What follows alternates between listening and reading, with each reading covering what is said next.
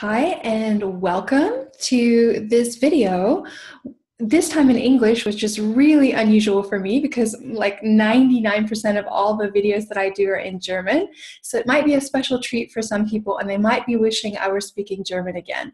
But I'm here today with Hannah Berater and we're going to talk about the warm letter. Welcome, Hannah. Thank you, Shailia. So Hannah, could you start off by telling our listeners who you are, where you live, what you do, and which clients that you work with? That's a lot. Yes, I'm a Norwegian graphic designer and visual brand strategist, and I live in Sweden. And I work with entrepreneurs like yourself and other of the same kind. So, yes, I have my business in Sweden now. So. Very cool. And Hannah is a client of mine, a long-term client of mine, and I'm a client of Hannah's. She's done all of my visual branding for the virtual coach, for the successful solopreneur, for our Beyond program. So Hannah and I, we know each other pretty darn well, and I am one of the recipients of Hannah's so-called warm letter. And since we're in this month on the subject of the keep in touch strategy, so how to keep in touch with potential clients, cooperation partners, and influencers in your market, I really wanted to talk and focus on some methodologies that might be considered a little bit more old school because they're actually on paper. They get sent out via the snail mail, but that I think are very effective for a lot of reasons, which I hope we'll get to talk about during this interview. And also that I like because, you know, when some people are getting started out in the marketplace as an expert or a solopreneur, they maybe not have a grasp yet on all of the more complicated internet technologies, from email marketing systems to how to use different social media platforms. And even if they do have a grasp of those technologies, they may not have a big list of people that they can send it content out to. So I think the warm letter is a really good place to start because it is something you can do if you're just starting out and if you have no knowledge of the technicals or skills of online marketing and if you have no list. So let's get started and talk about the warm letter. In German, we would say der warme Brief. So, Hannah, in your understanding, like, how do you see what the warm letter is? What is the warm letter for you? To me, a warm letter is a newsletter on paper that I make myself and send out in old-fashioned envelopes. Actually, I have always been very happy about writing cards and letters to people, and my warm letter list started out actually from being the list of people that I would send my Christmas cards to. Yeah. So, yeah. Yeah. And when I started doing my warm letter, which I don't send out anymore because I've got a bigger email marketing list by now, but I used to send it for many years. Yep. I started with the people who had mentioned at some point along the way that they might be interested in working with me.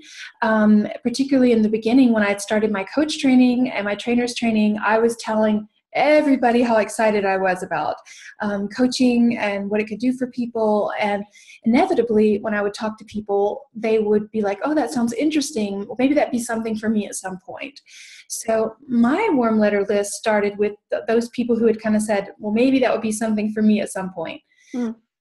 Also, the people who I had on my list, Hannah, were the people who had signed up for a get acquainted call with me to see if we wanted to work together, but who wasn't ready to commit. But didn't also say no. So they said maybe, or they might look to pursue it in the future.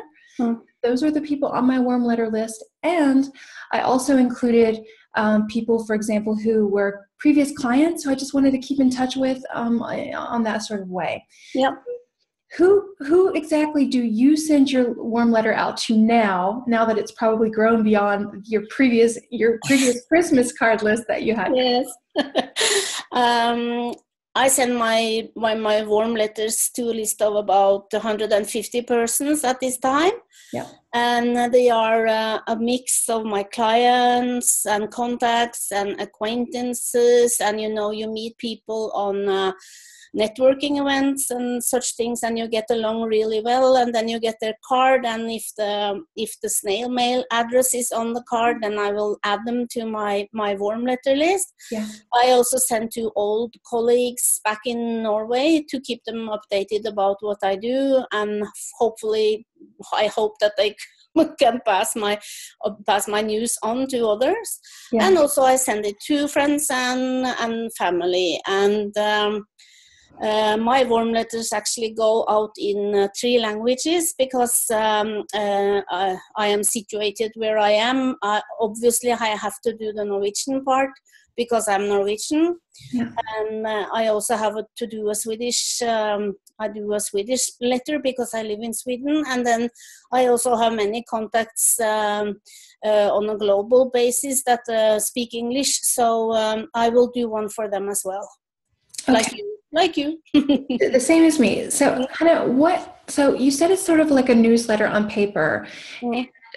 Maybe it'd be interesting for the people who are listening and watching today to find out, well, how is it different than your regular email newsletter that you send out? Like, what's different about this printed paper email newsletter that you send out to those people that you just mentioned? It's more like a magazine, and it's not that. It's not that news-ish because the email newsletter goes out every second or third week, so then I can be much more up to date. But I send my warm letter once every second month, mm-hmm. So it will be more like a kind of report of what I have done in the last 2 months, if I have done anything interesting and so forth. So it's a slower kind of communication than the email newsletter, and of course the fact that you get it in an envelope and take it out and hold it in your hand, I think that it will live longer because people can put it on their fridge. Yeah. Yeah, and so they have. I think they have somewhat longer lives than the email newsletter. Mm. Yeah, that's true. And I think in a day and age where we get so many digital impulses and information via email and via social media, yeah. It's just like a nice recognition to be on someone's warm letter list and get an actual letter that they put together for you, print it out, sign their name, literally put a stamp on to send to you. I mean, it makes a big impression. I always feel like it's a big impression when I get it, because I get your warm letter. Mm. And I save them every single month. I have a folder that says Hannah's name on it, and I put them in the folder. Mm. I always read them front and back. And what I noticed about your newsletter, Hannah, is that you do a lot of different things. So sometimes I see you featuring clients who you've worked with. Mm-hmm. Sometimes I see you highlighting corporations partners. I see you highlighting places where you went to speak. Mm-hmm. Sometimes you make book recommendations. Mm-hmm. Sometimes there's things in there that are business related. Sometimes there are things in there that are more personal nature. Yeah. So how do you go about coming up with the content that you put into that magazine-like warm letter, and what are you trying? What is the purpose? Like, what are you trying to achieve with the content? Actually, I do in the beginning of the year. I always make folders on my Mac with the month of when I know that I will have the warm letter go out. So I have a folder for each month, mm-hmm. and or each time, because it goes out every second month. So this year it will be 6 warm letters. And when I'm doing other things like working or reading or speaking with people or something like that, I make a note of ideas, mm-hmm. For myself, and I just very quickly put it into the folder that is for next newsletter or perhaps the next warm letter or something like that. So I don't really sit down and scratch my head for hours to come up with the content. It's more like I'm gathering along the way.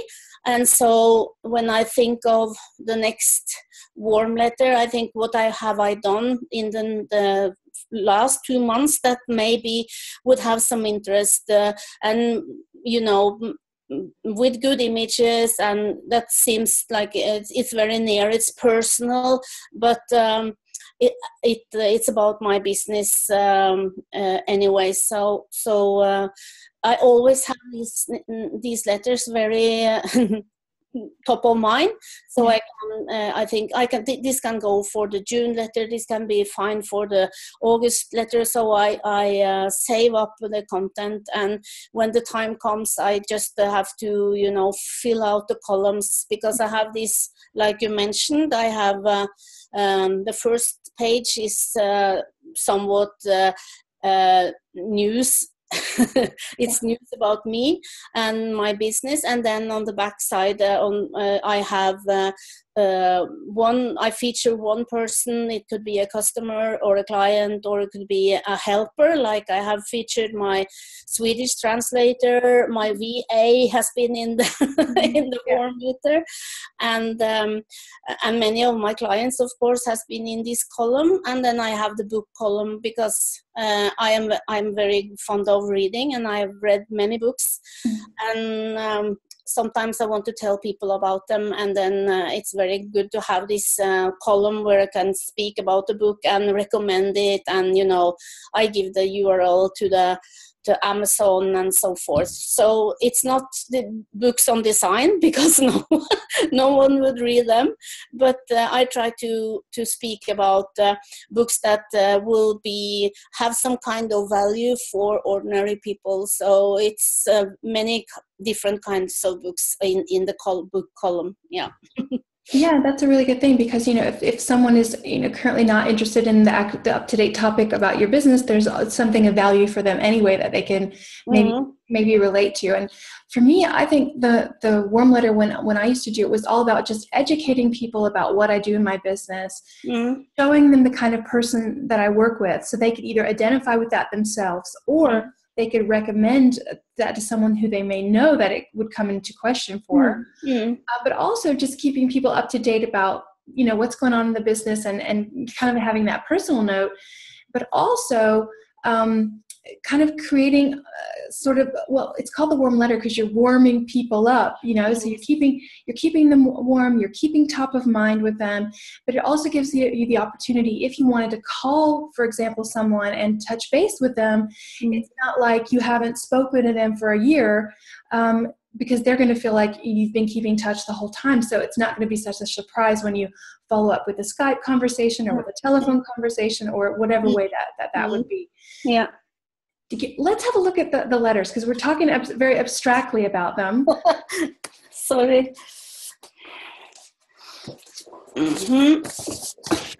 This one is from February last year. Yep. I don't know if you can see it. Yep. And the warm letter is actually called On Paper, because yeah. And here I am with my colleague, or she is my buddy, and we always have this booth together on a trade fair. Yeah. So here we are in our booth with our roll-ups in behind, and then I have written something about this fair. It's an annual thing locally here in the area. Yeah. And on the back side I have my client Tove. Yeah. And here's the logo that I made for her. Yeah. And also here's the book column. So this time it was a book about working environments called The Moose on the Table, and it's very easily read and very entertaining and very, very valuable. So I hope many people have taken my advice and read this book. Very nice. Yeah. And so you have some other ones there as well, right? Did you just did a redesign, I think, or did you? Yes, yeah. I had this February the first warm letter in 2017. It had a small facelift. I don't know if you can see it. Here is the new facelift, and here is the snail, because this is a snail male. And this time it is my my former Swedish mentor. She is Anneli, and we had this event together where we gathered the people and we spoke for 1 hour each about our topics, and it was a very, very good evening. And we also had food from a local cafe, and they were very happy that I used their logo in here. So that was, yeah. And one of the new things from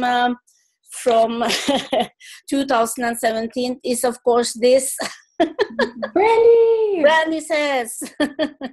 So what is in that new section? So Brandy's your dog, which you had last year. She's like your new baby. Yeah.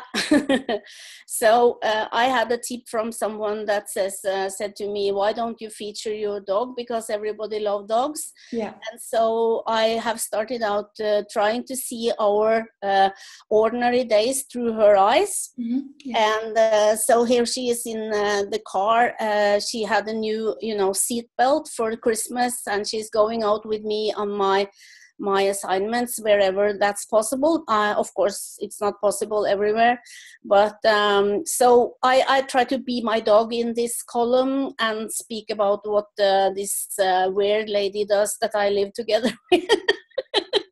So here she says, I am always happy when my mom is happy, and she's happy when she can help others. She has lots of value to give, so I hope you will say you will notice her if you need her help, or know that about anyone else that does. That's really cool. I love that. I love that Brandy's in the newsletter. I think it's so important in marketing to have a personal note and bring into our own authentic characters, the things we love and care about. Yeah. People connect to people, and that's what you're showing in that in that warm letter. Mm. Do you have a call to action on your warm letter, like something that says, if you want to know more, go to my website, or how do you do that, just for the people who are I haven't had that up to now, but I did make more room for my contact information in the last newsletter, and it actually just says contact Hanne. Mm-hmm. And then I have my phone number and address and email and so forth, but I haven't had anything about downloading any IFOs or doing anything like that. I maybe do that in the future, but I think it's a very fine balance. If you're going to have people love your warm letter, then we are very sensible to being sold to. Yeah. So I wouldn't like it if someone else had a warm letter and sent it to me, and I was feeling that they were trying to, very hard sell me on anything. Yeah. So I think I will keep it simple for now and just have this contact me if you need me, and I will leave the selling to Brandy. Let the dog do the dirty work. Yeah. So, I think that's a really good and valid point. You want to keep it soft. You want to keep it in helping and being in service, and not having a too salesy warm letter. Definitely. I totally agree with you. Mm. Hanne, what would you tell the people out there who are maybe thinking of doing a warm letter on a monthly or bi-monthly basis? Let's call that a campaign. Like, you're doing it really regularly, because let's be honest, doing it once is not going to keep you top of mind with your clients. No. It really takes a long-term kind of thing like that to be effective. But how would you tell them from a branding perspective what's important as far as how it looks, how it's structured, and whatever else you might think of? I think that it's good to spend some time on the looks, that it's consistent, that every time people get this letter from you, they can see that it is the same as they got once before or 2 times before, because then you are consistent and people start to notice that. Yeah. And your branding gets across. And also, I think having the same topics, at least if you not do exactly the same topics every time, you can have like 4 or 5 topics that you alternate between them. So people can, oh, that's that book thing again. I have seen that before. Yeah. Also, I would advise people to do like I do, have this, take notes and just put them away, the ideas for the content, put them away in the folders, so you can just do the letter when the time comes. And I am very fond of writing the name of the person with my handwriting on the envelope, because I think that's a thing that makes the letter more warm. It's actually very personal with the handwriting. But just on the front side. Usually that's enough. last time in February, I didn't have any more, the labels that said Hanne Brøter and my address, and I usually stick those on the back side. And suddenly they were all gone, and I had to write everything, and that actually doubled the time for the writing on the envelopes. So everything that you can in any way automate, you can do that, but don't take away the personal stuff and the handmade feeling of it. Just do those, because that's what people like. That's what people. I get some feedback, and people actually love to have something in their real life mailboxes that aren't invoices. Oh, yes. Oh my gosh, yes. It's not a bill. It's nice mail. Yes. So that's I have had lots of good feedback on that, and I think people like having my warm letters very much. So it's nice, but keep it consistent, keep it simple, have the same topics, automate everything that you can automate, but not the things that make the letter actually warm. Yeah, that's a very good point. And I think that was the point for me when I realized I was ready. I was kind of at the end of doing my warm letter campaigns, because I started writing them via hand, and I think I started out with like 20 or 30 people, and then the list got to 100 and then more.